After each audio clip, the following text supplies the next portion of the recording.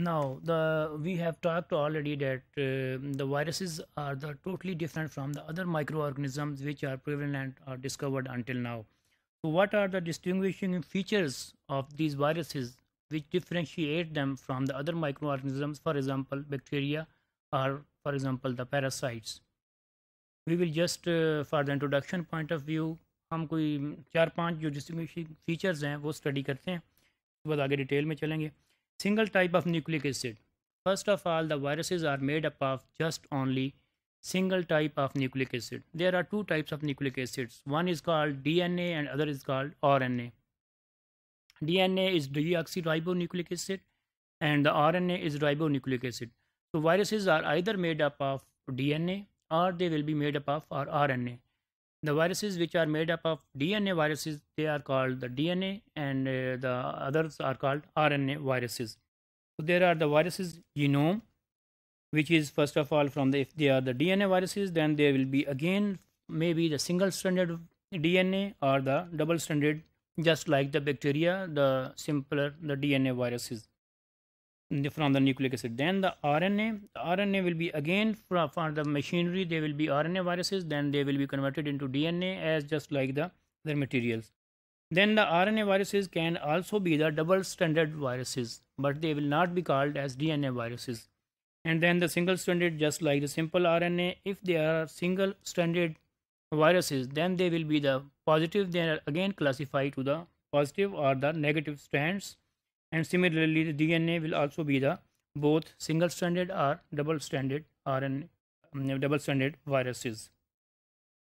So a little bit about the structure of the viruses, that how simplest structure these are from all the other microorganisms.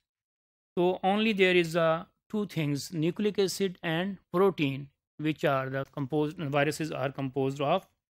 First of all is the envelope of the viruses, which is made up of the then the protein coat is present. Here it is the protein coat, which is just enveloping the whole DNA or RNA materials, which is present inside the nucleus of the other organisms. However, here is only the DNA is present. These are the spikes. Spikes are very important from the viruses point of view because they need to cause the disease in other animals. So these are the spikes which are help them to adhere with the specific structures of the other services of the other organisms. Just we see it in the next slide. Here is again the different sizes of the viruses. How the viruses multiply inside the living cells using the host machinery. We have already studied that viruses cannot multiply by themselves. They need the host and they will multiply inside the host using the machinery of the host. So how the virus use the machinery? First of all, the virus attaches to the cell surface of the host. These are the spikes we already studied in the last slides. These are the spikes which are helpful for the viruses so that the virus can use these spikes to adhere the surface of the host. So in this way it will be adhere in the host. Then the virus penetrates the cell membrane and injects inside the nucleic acid. Its nucleic acid may be the DNA or RNA with the cell to enter the inside. Then the virus nucleic acid take up the machinery of the host. They take the control of the machinery of the host. They use the machinery of the host to replicate and to multiply.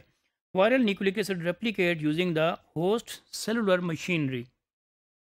In this way, after the multiplication, the new viral nucleic acids are released inside the host and they are causing the disease more and more severe. The new viral nucleic acids are packaged into the viral particles and released from the cell. The host may be destroyed during all of this process.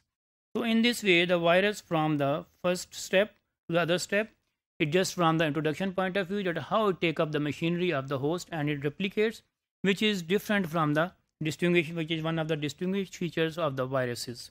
Then the specialized structures of the viruses which are used, and maybe we can say these are also the present inside the viruses which are not present in the other microorganisms. Some of them, the processes, specialized structures, they can transfer viral nucleic acids to other cells.